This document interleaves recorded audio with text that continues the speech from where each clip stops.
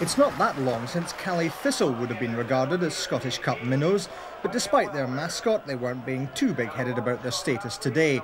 A good thing too, really, for Whitehill welfare are no pushovers. 11 times winners of the East of Scotland League in the last 2 decades, and victors against 2 Highland League sides in their last 2 Scottish Cup campaigns.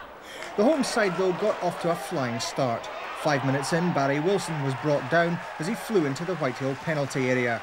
And while they'll be disputing that in Rosewell tonight, Ian Stewart made no mistake with a bullet-like spot kick into the corner of the net.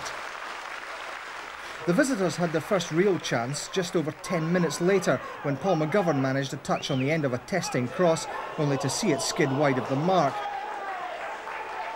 But it was the Division 2 side who notched up the next score. Great running by Barry Wilson on the right wing puts Stewart through, showing why he's Thistle's top scorer this season. 2-0, and as the home side piled on the pressure, it was only Whitehill's goalie Scott Cantley who continually came to the rescue.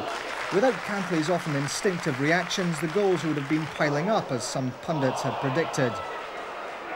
The amateurs kept their heads up though, and while they couldn't produce anything to really trouble veteran keeper Jim Calder, there was always a chance they could snatch a breakaway and keep things on the boil. After the break though, things simmered down quite a bit. The Inverness side seemed to take their foot off the pedal, and Whitehill started to create some havoc in the home side's goal area.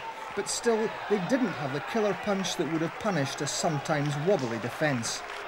But Thistle did eventually pay for their complacency, another scuffle in the goal area which referee Jim Herald adjudged as a penalty for the visitors.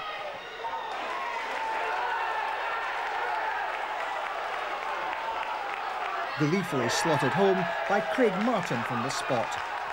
After that, the team currently propping up Division 2 seemed to get the message and shook off the torpor that had seen them apparently lose interest in their opponent's goal line. And with 10 minutes to go, Barry Wilson was put through and chiselled a wonderfully angled shot under the diving body of Cantley. 3-1 it was, and 3-1 it remained. Hardly a sparkling performance from Thistle, but a win for the Highlanders nonetheless, and no disgrace for Whitehill welfare after their long haul north up the A9.